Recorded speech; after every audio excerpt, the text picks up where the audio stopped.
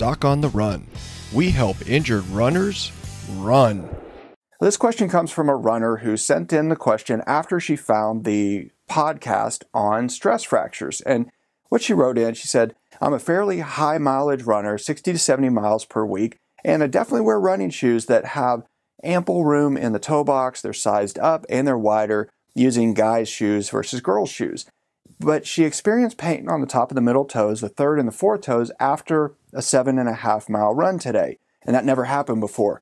Are stress fractures in the actual toe area possible? It was mostly pain when bending the toes and walking. Okay. Well, thanks for sending in your question. I really appreciate it. It does help to get these kind of questions because this is exactly what people wonder about when these weird things happen.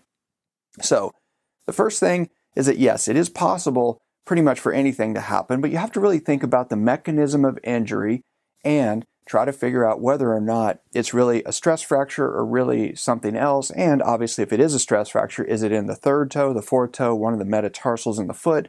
What is it actually that's causing the problem? So this is a great question. So obviously this never happened before. So when you get a stress fracture, what is that? Well, it's too much stress applied to a specific bone that causes inflammation within the bone. And if you continue to apply the same kind of stress to that bone over and over and over, it actually starts to crack and gets weaker and then can break into two pieces eventually if you run on it long enough. But initially, it's usually just inflammation in and around the bone that's causing the discomfort. It's because of all the extra fluid in there taking up space, and that causes discomfort. That's what you notice. So if you think about it, when you run, the toes are pretty flexible, right? They move a lot, and they move out of the way when you push on them. The metatarsal bones that are in the ball of the foot, where you're landing and you're pushing off with the ball of the foot, so there's a whole lot more stress in the foot itself than there is on the toes. I guess if you're doing a ton of running where you're somehow really beating up the toes, it's possible, but stress fractures in the toes themselves are extremely, extremely rare.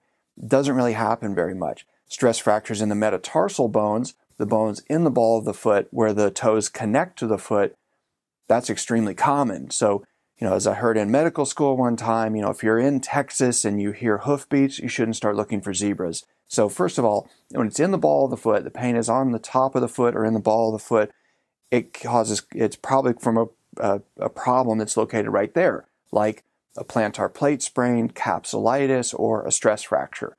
However, the thing that often confuses people, and the reason this really does kind of lend people to think that there's a problem in the toes, is that you get pain, bruising, or swelling in the toes themselves. If you get a metatarsal stress fracture, and then you're using crutches, and you're walking around with your foot hanging down with your toes pointing down, the stress fracture actually can cause bruising because the bone cracks and it actually bleeds. And then when your foot's hanging down and you're on crutches, the blood in the foot around the metatarsals drifts down and it appears as a bruise on the toes. And so I've had lots of patients who will say, my foot really hurts, but I think I broke my toes. And they will literally tell me initially, I think I broke my toes. Say, well, did you kick anything? Did you trip over anything? Did somebody stomp on your toes? Well, if the answer is no, then how did you break your toes? And they say, well, I didn't do any of that, but I was doing a long run and it started hurting in the ball of the foot, but, it was like doing a 20-mile run or something. And then I still had to run 5 miles the rest of the way back to the car to get done. And that's why I think I have broken toes now. I was running a long way. Maybe it's stress fractures in the toes, but they have pain in the foot, but the bruising is in the toes. And you think, obviously, where the bruise is, that's where the problem is. And that's the same case with the runner that's sending this question. She has pain in the toes, but it's really from bending, flexing the toes, and when walking. So it happened with a 7.5 mile run. So somebody who runs 60, 70 miles a week, 7.5 miles is not a really long run at all. But it's not necessarily that run, because if you're ramping up your mileage, if you're in your progression and you're doing a hard week, maybe the 7.5 mile one was a really fast run. So fast runs apply more stress than easy long runs. Easy long runs, it's a lot of stress if you really beat up your feet running in the same way, like on the same side of the street, without varying your routine at all. They can apply a lot of stress. But I think most runners who get injured either do it because they do a hard run right after a long run where they're still kind of recovering. There's still a lot of tissue damage that has to heal, and they haven't yet fully recovered from that. and then they go do a really hard, fast run that may be something like 7.5 miles. But when the pain is in the ball of the foot, it's not necessarily in the toes, and so a wide toe box can help. But also, if you're a woman and you buy men's shoes, which many people do, the heel is much wider in men's shoes than it is in women's shoes, and most women have a much more narrow heel than men. And so when you run in men's shoes, your foot can move around quite a bit just because the heel is too loose, basically. But if your forefoot is wider and you feel like you need that space, you don't really have many other options.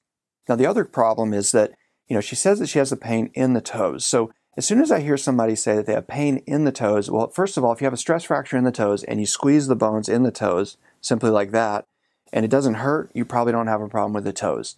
They can be swollen a little bit, and then it will hurt if you squeeze them. But if you move it and it doesn't hurt, and you squeeze each bone and all of the bones feel basically about the same in terms of tenderness, that's probably because there's swelling in the toes and not because there's an actual stress fracture in the toes. But if you then try to test the toes to apply strain to the plantar plate or the joint capsule on the bottom of the foot, and that hurts, then you probably actually have a plantar plate sprain and not a stress fracture at all.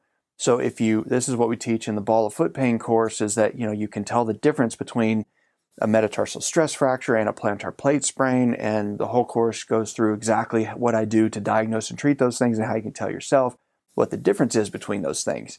But if you have to think about the mechanism of injury again. So this was a 7.5 mile run where you were running uphill, you were doing hill repeats, or you were running on a really hilly course.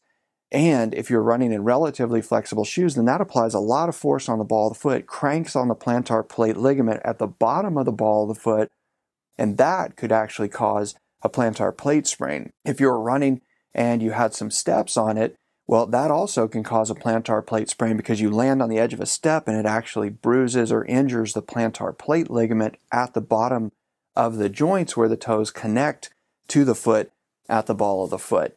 All of those things can cause an injury to the plantar plate.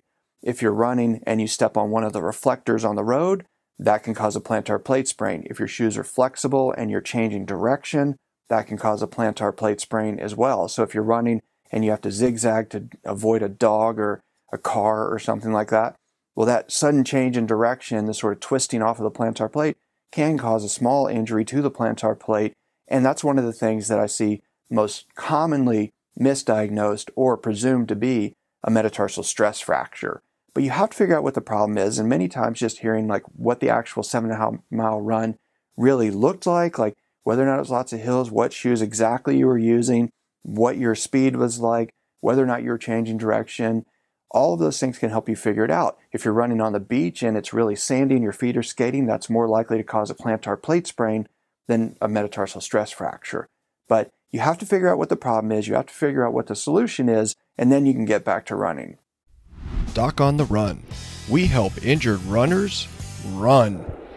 Yeah, you can start with, so like basically start squeezing the toe and working your way down until you get right there. Okay. Do you feel that? That's going to be the plantar plate. Yep, so do that and then go down to the next bone in the toe and then right at the base of the toe and then work your way, right there. That's it, so squeeze right there. Okay, good. Then do that one more time.